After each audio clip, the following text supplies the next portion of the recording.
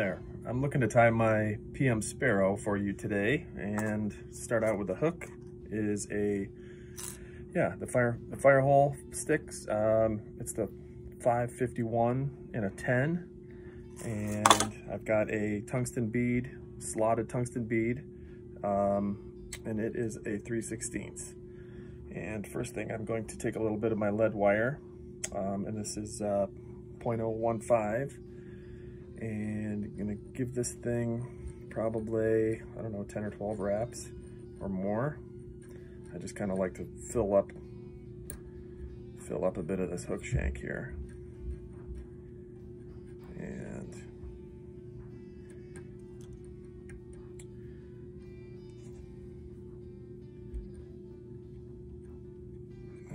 take that back a ways. And I'm gonna use this as my point fly. So heavy's good. All right, then I've just got some Vivus 100 denier thread that I'm going to stick on here, and get rid of this little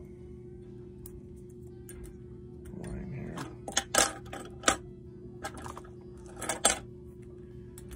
So I'm just going to wrap that a few wraps over the lead. And I've got some tan marabou that I'm gonna use for the tail. And it's not a huge clump, but I want to get that just a little bit, about the same length as the from the bead to the bend, and I'll tie that in. Tie that in, cut that off. And yeah, that looks about right.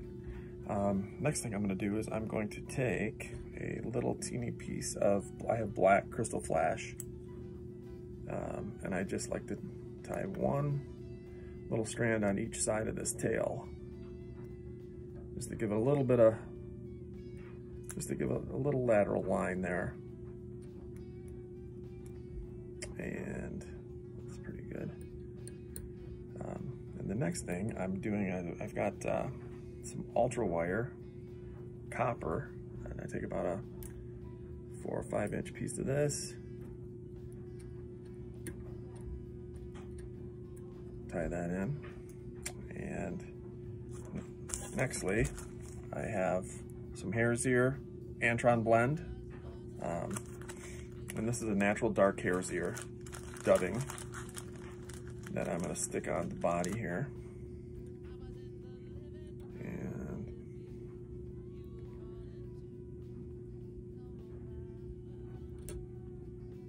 yeah, about like that.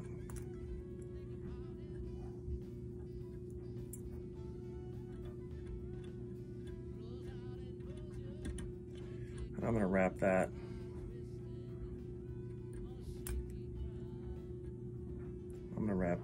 pretty close to the back of the bead. Add just a little bit more here.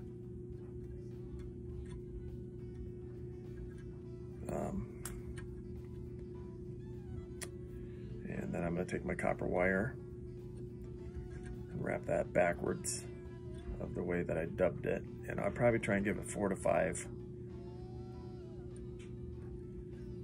segments. And tie that off.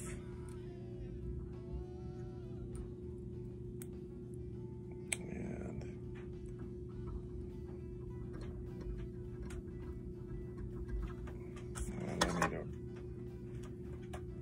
sorry. Okay, get rid of that. Nextly, I will take just a little bit more, another little pinch of dubbing, I think. I want to have that built up a little bit more.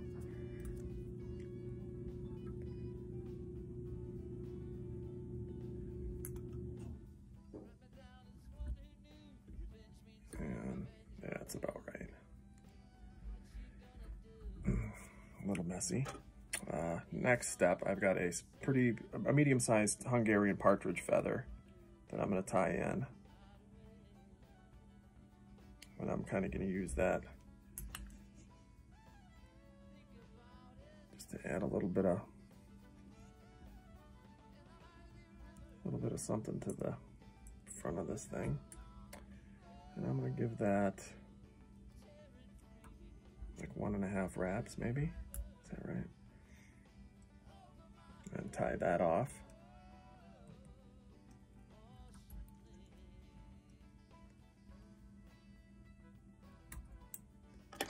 All right, now, nextly, I'm actually going to stick a whip finish in this.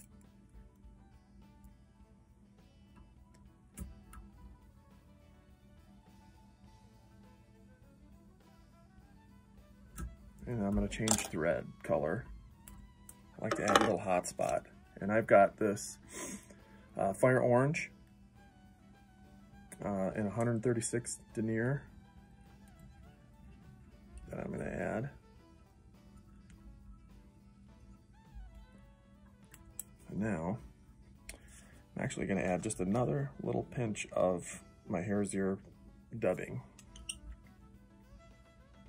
before the next step. And I'm going to try and pull these Hungarian partridge feathers back a little bit. Build it up just a little bit there. I don't want it to get it too congested.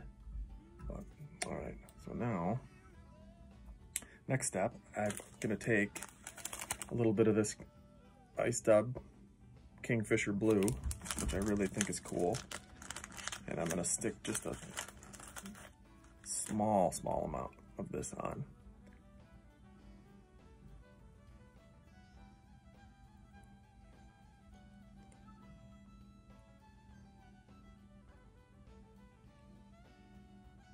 A little bit of that blue. Next dubbing, I've got this ice dub orange, which I'm going to take just a little bit more than what you see there. In the blue, that's a little too much. And tie that on. Get that on here. And that's, I'm going to leave just a little bit of that blue showing. And that's about it. And then I'm going to create just a little bit of an orange hot spot here in front of the orange. And I'll whip finish that.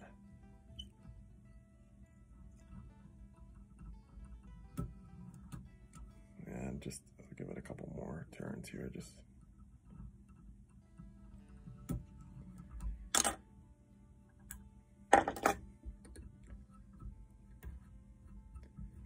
all right. Now I take just a little bit of my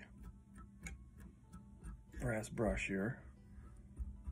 Just give it just a little bit of a fluff up. I've got some UV that I just like to throw on the thread wraps, just for a little more durability. You know, this thing's going to be bouncing on the bottom a little bit. Yeah, and I hit that with my UV light.